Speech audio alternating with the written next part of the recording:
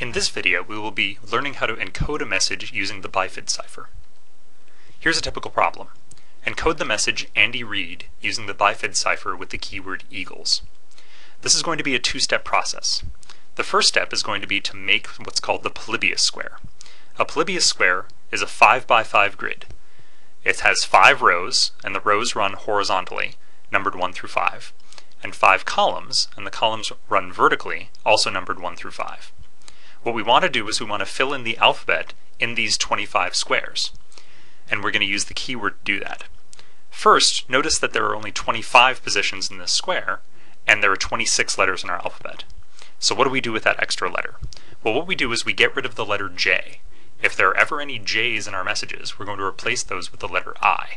The letter I and J look pretty similar, and also the letter J is not very common in English. So the first thing we need to do is take our keyword, which remember is the word eagles, and start filling those letters into this square. That's how the keyword affects this cipher. So different keywords will give us different squares, and so that'll be a different way to encode the message. So starting in the position in the upper left, the row 1, column 1 position, we're going to start writing the word eagles, filling in the letters across the rows. But we want to make sure that we never repeat any letters. So when we get to the second E in the word eagles, we don't write that letter. We just skip over it and go straight to the S. That's because we already have an E in the upper left-hand corner.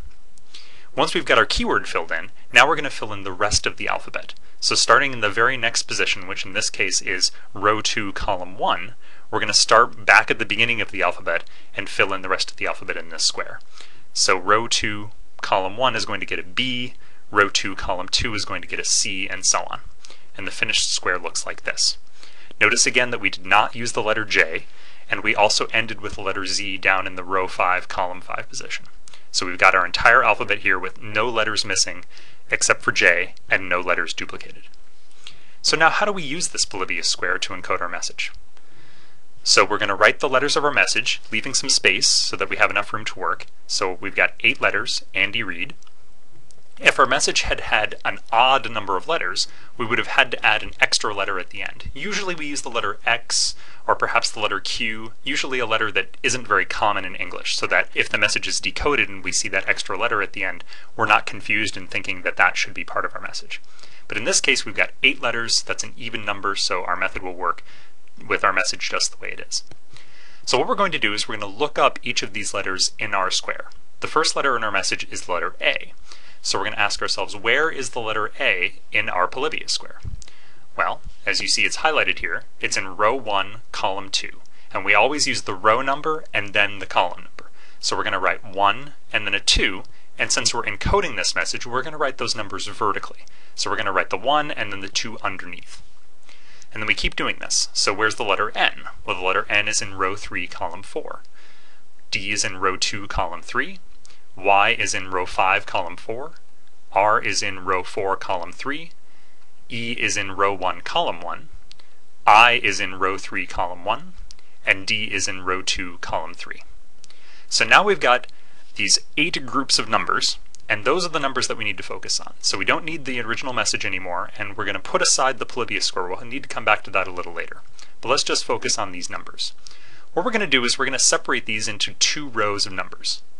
And then we're going to write the first row next to the second row. We're going to move the second row up so that it's sitting next to the first row. And we're going to group these in groups of 2. So we're going to think of these as the pairs 1, 3, 2, 5, 4, 1, and so on as you see here. And then we're going to move that second row of numbers up next to the first row so that we've got one big long row of pairs of numbers. So now we've got 8 pairs of numbers, and we're going to use our Polybius square again to look up those numbers. So the first pair of numbers we have is 1, 3. So what letter is in row 1, column 3? Well, that's the letter G. The next pair of numbers we have is 2, 5. What letter is in row 2, column 5? Well, that's the letter H. Row 4, column 1 is the letter P. 3, 2 gives us K. 2, 4 gives us F. 3, 4 gives us N. 3, 1 gives us I. And 1, 3 gives us G. So the final encoded message is GHPKFNIG.